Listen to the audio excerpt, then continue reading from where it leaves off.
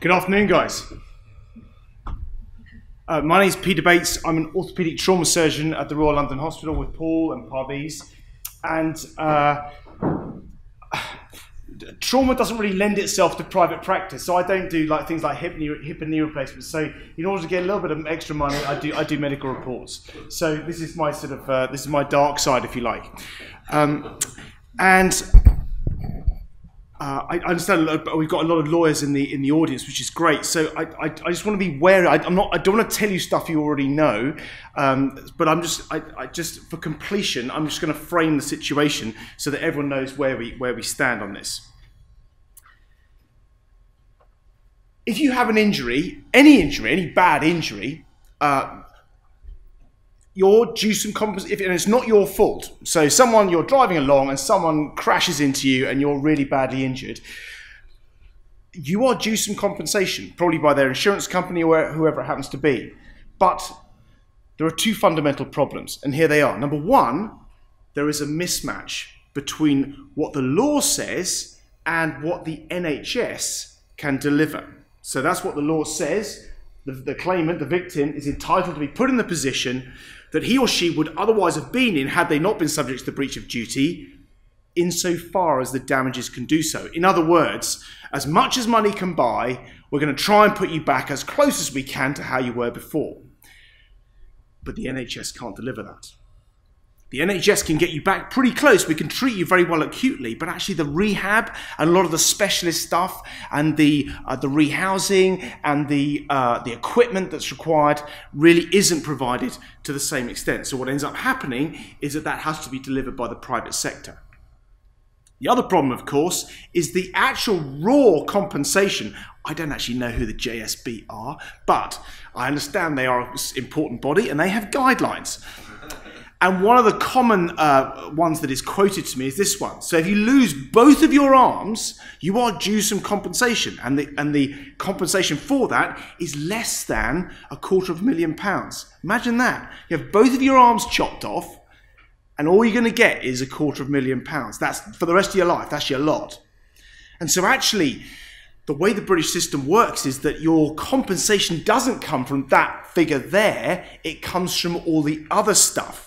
So anything else, any other compensation you get, has to be specifically justified. And that's why medical experts are required, because that extra money, the justification for those, comes out of your prosthesis, your equipment, your treatment, any treatment that's required, any changes to your accommodation that are needed, any loss of earnings, any care requirements which may ramp up as you get older.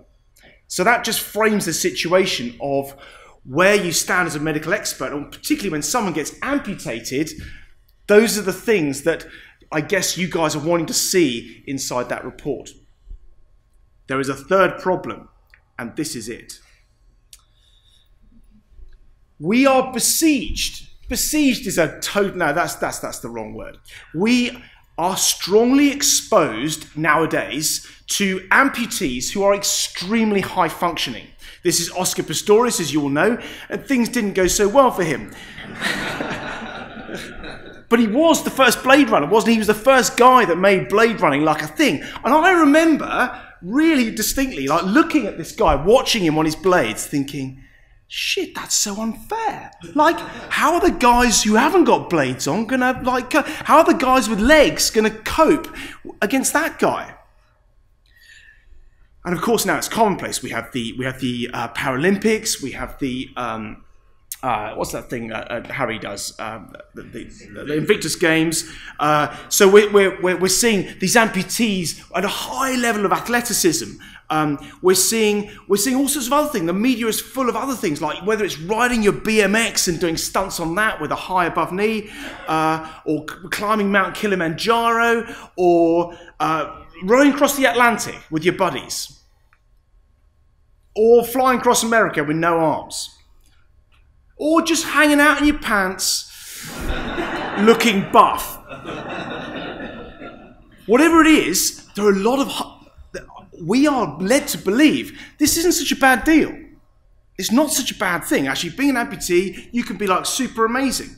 I don't actually know what's going on in this picture, but anyway, you can read your own interpretations, but we are exposed to this a lot. But actually, in reality, what are the functional norms of a lower limb amputee? That's the killer question. And I need to just clear up this one as well. There is a big difference between military amputees and civilian ones. Not because they're not human beings, they're similar people. The military amputees tend to be a bit younger, they're fitter, they're very strongly motivated, and they've got a lot of, I guess you call it corporate security. They've got a lot of, the military look after them. They look after them. They throw all the possible technology of them, and they've got a bunch of buddies who are also amputees that they can hang out with, chew the fat with, and discuss things with. So, and when you're in a civilian situation, you don't have any of that. You may get some of the technology, but not all of it. If you want buddies who've had amputations, you can go and find them. They're out there, but they may not be your cup of tea, and you may not have a great deal in common with them. So, as an amputee, as a civilian military, very different. So, what are the functional norms of amputees? And I've got my evidence mainly from these four sources, but there's a ton of information out there. There's a big this guy. Oopsie, sorry. It sometimes does that. There's a big. Oh, okay. There we go. There's this big 3,000 patient meta-analysis up here, looking at 27 studies, which was recently, it's actually 2011. So some of the data is a little bit old. And when you're doing when you pool data, so you take like 20 studies, for example, and you pool all the data, and you're right, now I've got all these patients, each study's got like 100 patients in, but you take 20 of them, so now you've got a huge bucket load of patients, and then you can do some analysis on that. The only trouble with doing that is that a lot of those studies you pull together are quite old. And so big meta-analyses of this type can be a little bit misleading because they don't necessarily give you the absolute up-to-date picture. Anyway, there are two very, very common themes across the whole patch, is that function is better in below knee than it is above knee. And that's across all functional measures. There are also high rates of physical disability and psychosocial disability across the whole patch. Doesn't matter what level your amputation is, those are very, very strong themes. And these are the things I want to talk about in relation to that. So, physical function. What's it like? Well, down here you've got below knee here. The TKA is through knee amputation, and this is above knee amputation here. And you can clearly see that across the meta-analysis, it's better to be below knee than it is to be above knee.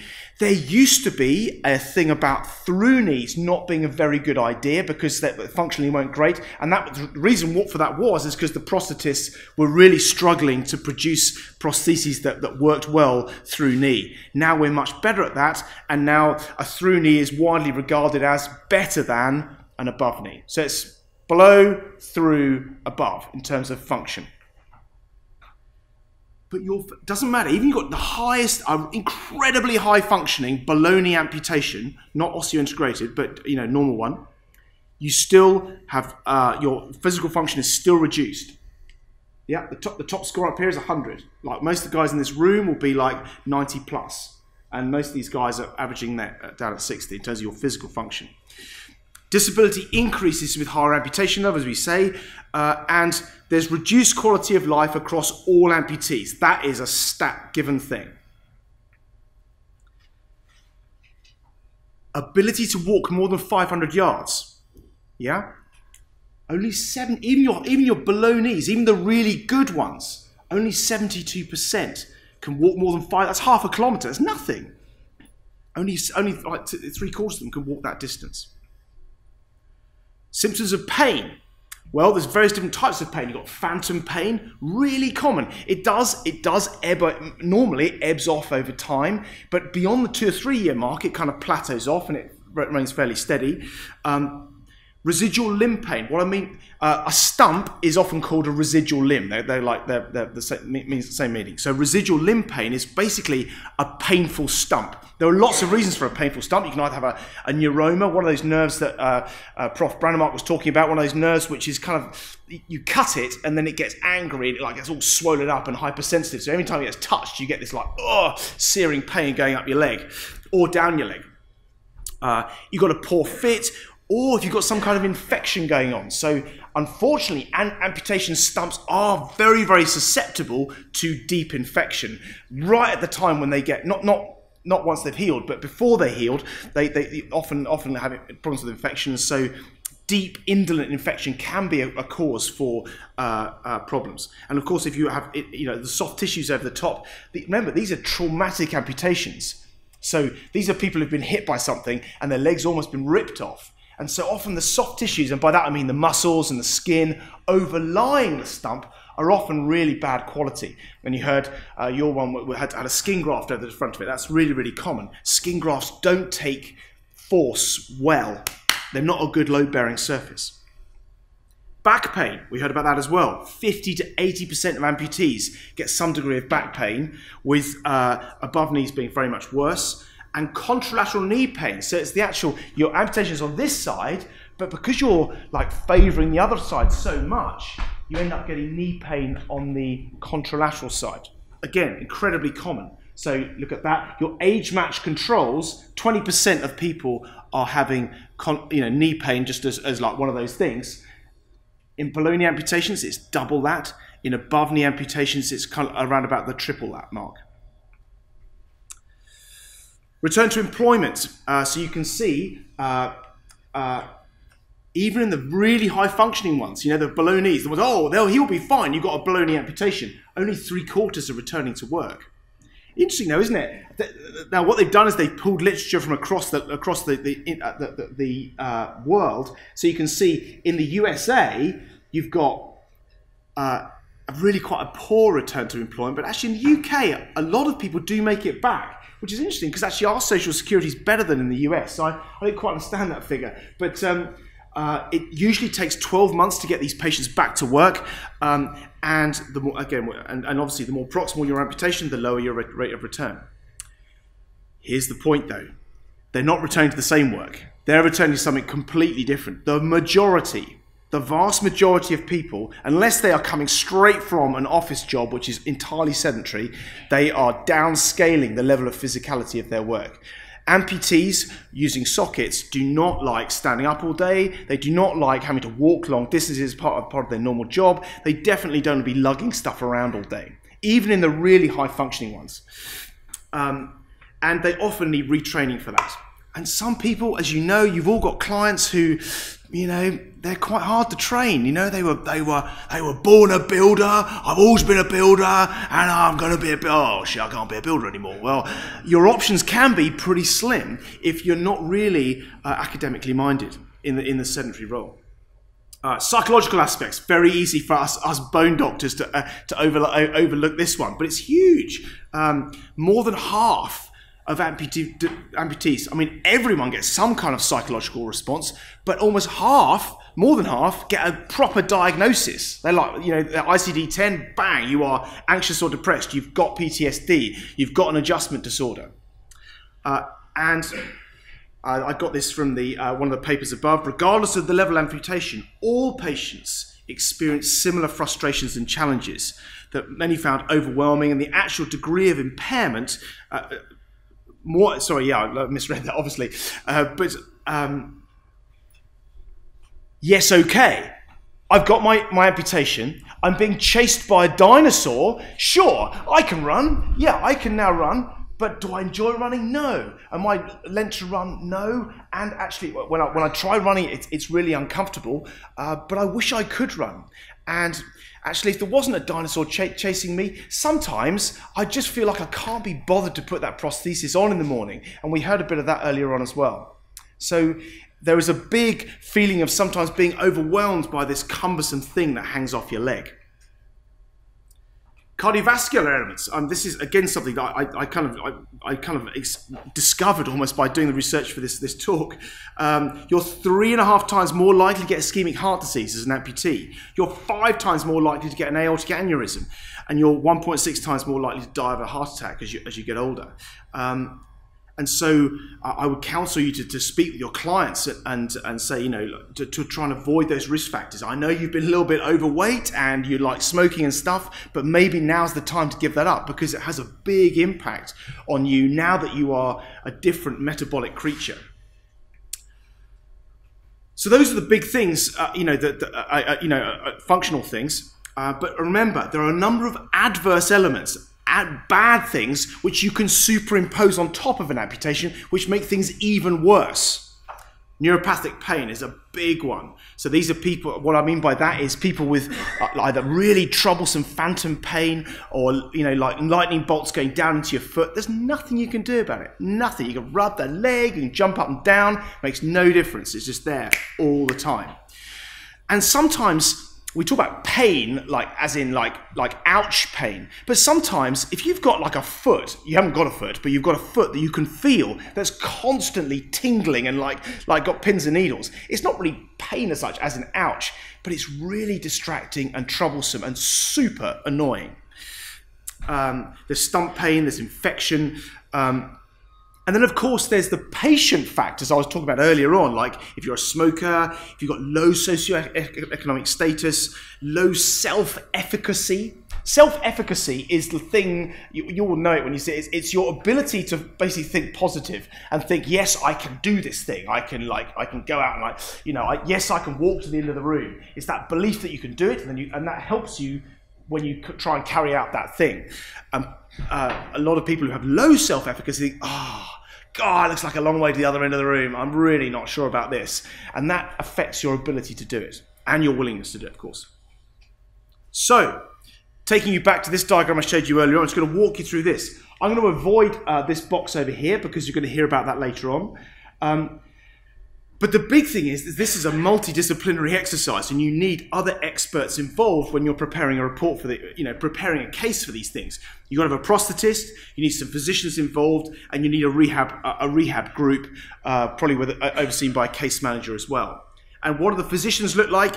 Well, okay, an orthopod, great. You probably need a pain expert, unless there really is no sign of neuropathic pain.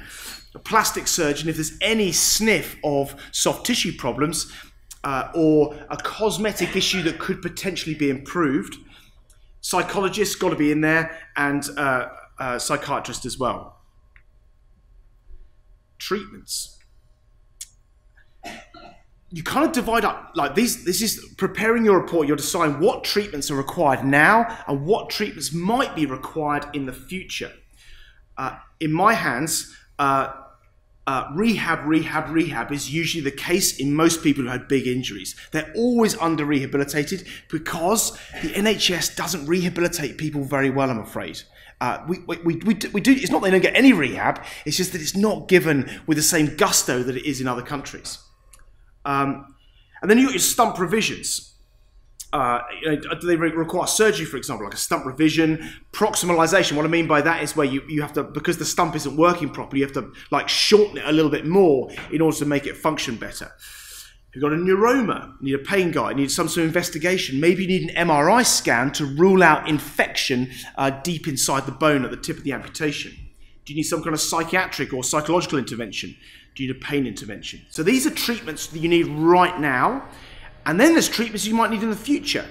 And of course, that's, is this patient likely to require, is that stump likely to break down in the future? And we know from the evidence that about 5% of amputations still have problematic infection at 2 years.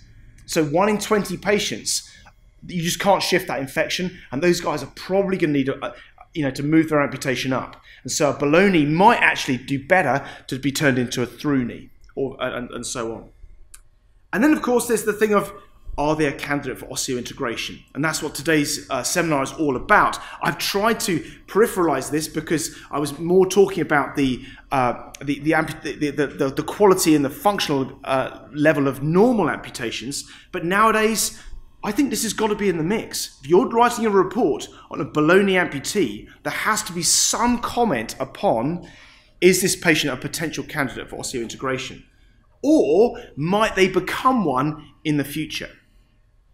It doesn't necessarily mean to have to be, yes they are, or no they're not, because actually that decision is made by the patient and a big MDT of people, including prosthetists, someone like Professor Brannemark, who's a surgical expert, a plastic surgeon, and an orthopaedic surgeon, and maybe even a pain expert as well, all in the same room, along with your psychological side as well. So that's a big MDT discussion.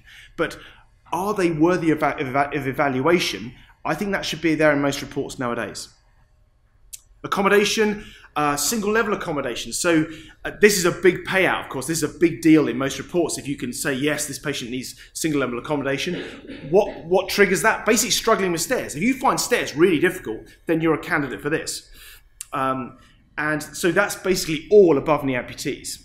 And some BKs as well, although you have to take it on a case-by-case basis. Some of them don't particularly struggle, but a lot of them do. And getting up and down the stairs quickly, what you were talking about, of like getting out of bed and off to the toilet quickly, can be, you know, that can be a problem. And what's the effect of osseointegration on that? Can that be sped up? Could your stair climbing be improved? Can I ask, do you have stairs at home? Yes. And how do you find stairs with your osseo? I'm twice as slow as everybody else, but actually fine. You're fine. I like a rail. Right. Right. And if I was to come to you and offer you single level accommodation of one sort or other, is that something you would leap at, or do you quite like living upstairs? Well, I just moved house, and I bought a house with stairs. There you go. But yeah, no, because I've got the family. Yeah. Loss of earnings, this is another big one. As I said, the majority of patients of amputees, the majority of amputees do have to change their job of some sort or other. And so they need retraining to something less physical. And so they need careers advice, particularly the youngsters who just like come out into the world and they're full of energy and suddenly their leg gets chopped off and they need to really have a major readjustment about what their future holds for them. And that can be quite a long process for them to readjust. Periods of stump pain. So you may have like one of those guys, we saw one of those guys at the Invictus Games or the Paralympians. They all get stump problems, I can tell you. They all have issues, and they have rubbing, and they have pain, and it's a pain in the ass, and it's like, oh God, there's not one of them that wishes they did, thinks that this is a great life, and the amputation is completely benign. It affects everyone to a degree, and every amputee at some point will have periods of stump pain. I would be interested to hear from John. So when I'm writing a report on an amputee, I normally say that 4 weeks in the year, patients have, say a below-knee amputee would have difficulties with stump pain. Would you say that's realistic, or do you think it's more than that? I say that's very reasonable, I think. Yeah. And during that period where they're having stump pain, what would they be doing? Would they just be, to hell with this, I'm going on crutches for a bit? Or would they just be cutting down their walking, not going, maybe taking a week off work to let it settle? I think you need to factor in that the chances are they will need to come off their leg prosthesis, for a period of time. For a period of time. Yeah. On occasion. Yeah. Great. What would the effect of osseointegration be on that, and reducing down their time off work and their potential functional outcomes, and those kind of like annoying periods where you're stuck at home with this big ulcer on the side of your leg where the thing is rubbed. And finally, care and aging. I haven't really got my head around this one yet because it's so difficult. Because what actually happens to elderly amputees?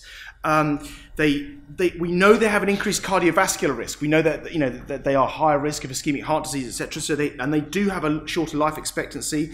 And if they've got comorbidities like other bits of like renal failure or high blood pressure, or whatever, that will obviously summate on top of that.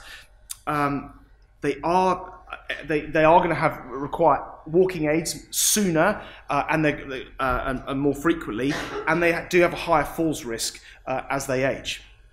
And they're less tolerant of the prosthesis as they get older. John, can I hit you again? Tell me about aging amputees. It depends on the level, how active they were when they're younger.